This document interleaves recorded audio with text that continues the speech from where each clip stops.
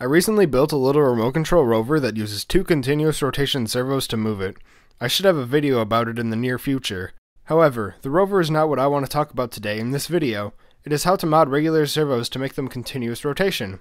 There are 2 ways to do this. One way is to trick the servo to think it is getting a solid power supply using 2.5 kilo ohm resistors. Forrest Treneman has a great video on that. Then there is a little more green way. It involves taking a potentiometer from a broken servo and adding it to a good servo to make it able to rotate continuously, which is what I'll be showing you today. To start off, you will need 1 good servo and 1 broken servo, or a servo you don't want.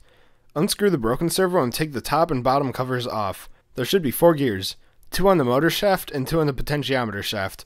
Take all them off, but keep the ones for the potentiometer. Then remove the potentiometer. You will notice 3 wires connected from the board to the potentiometer. Desolder the wires from the potentiometer and set it aside. You can discard the remains of the servo you took apart. Take the bottom part of the good servo off and pull the board out of the way so you can unsolder the 3 wires from the potentiometer. Once you have desoldered the wires off the good servo's potentiometer, you are going to solder them onto the old potentiometer. As far as I know, it doesn't matter what way the wires get soldered, but maybe pay attention to what order they were soldered just to be safe. Adding heat shrink here would not be a bad idea since a lot of bending can occur here. So right now you should have your good servo's potentiometer with no wires connected to it still in the servo, and the bad servo's potentiometer connected to the wires coming out of the board just hanging around randomly. Now take the top cover off the good servo and cut off the tab that is on the top gear.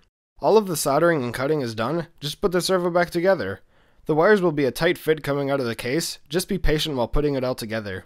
Connect the servo to a tester or a receiver, set it to a neutral position, and turn the external potentiometer until the servo does not move.